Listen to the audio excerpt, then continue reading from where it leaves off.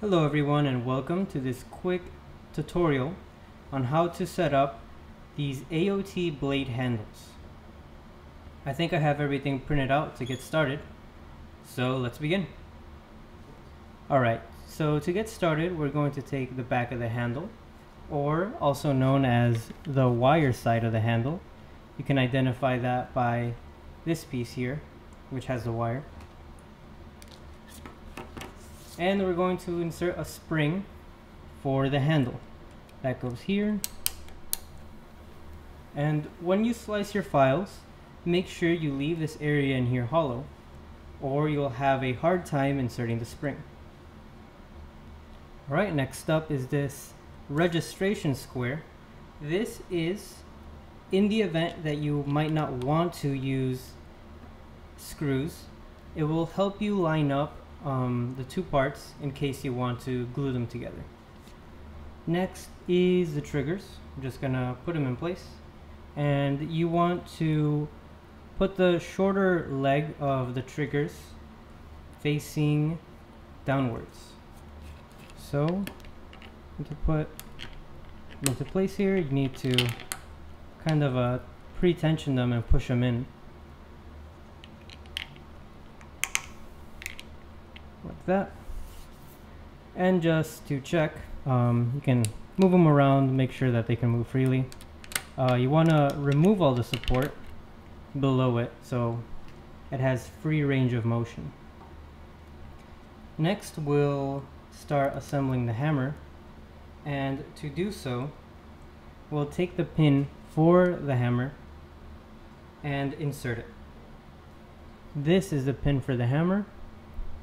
We'll zoom in to show it off a bit better. Not to be confused with the bigger one, which is for the lever. Alright, so get this one out of the way. Let's place it in the handle. There is a flat side to the pin.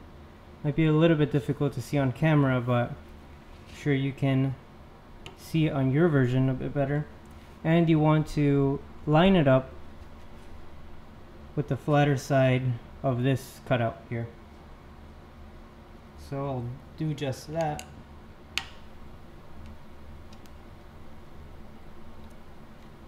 There we go. I want to make sure it's pushed in all the way.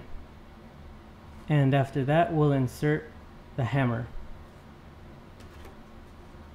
Alright, so now that we have the pin in, we'll insert the hammer like so. And here's where you have a couple of options. You can go with the 3D printed spring, which would be a pair of these, or you can use a metal spring with this spring aligner. So I'll show how to use both of them. Okay, so for the 3D printed spring, you'll insert them in this orientation, kind of standing. So I'll just push them in here, like that. I'll zoom in.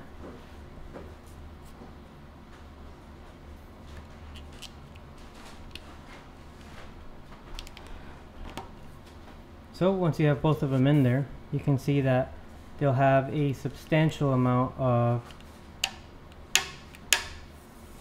feedback for a 3D printed spring. Otherwise, what you can do is use a metal spring.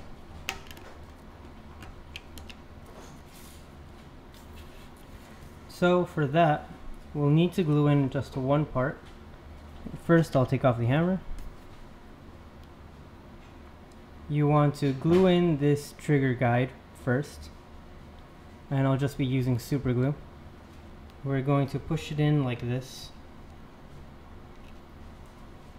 And you want to make sure that the spring hole is facing inside of the handle.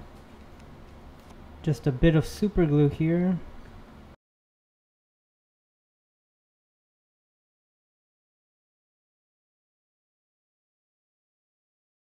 Push this in.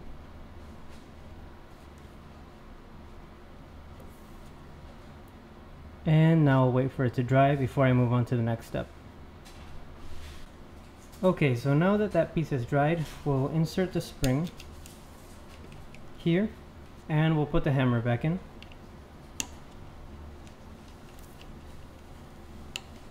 I'll just push the spring in for a second while I place the hammer. And there we go.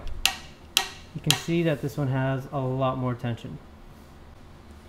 So now the final step will be to insert the pin for the handle, which is this one. We're going to push it in through this hole here.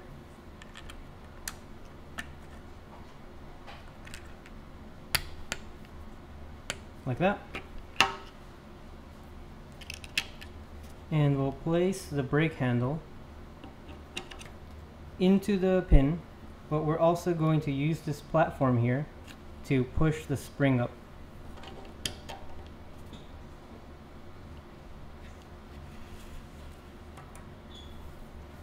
Okay, so now that we have this spring in, here's what our handle should look like. It can still move freely. And last thing will be to insert our wire, or bungee cord in this case, into this hole here. So all I've done is I tied the end of the wire. Sorry if it's not focusing. I tied the end of the wire and I'll just push it in here.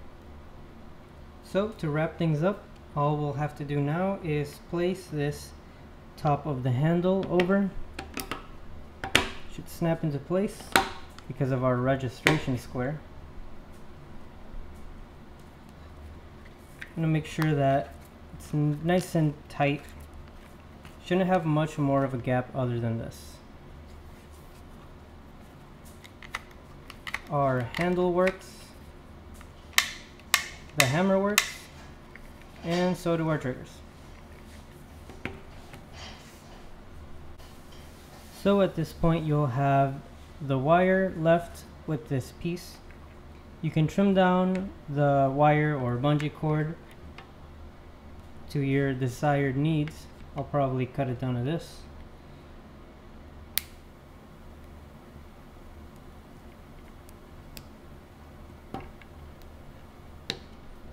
And you can glue that in if you're happy with that length. Last will be inserting the pommel, which is pretty simple. You kind of just push it in.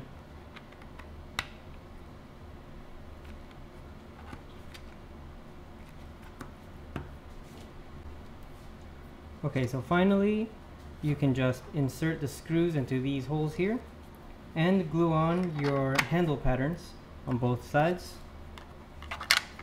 And that's it. We're done with the tutorial. Thank you for watching. In the description you can find a link to all the items I used.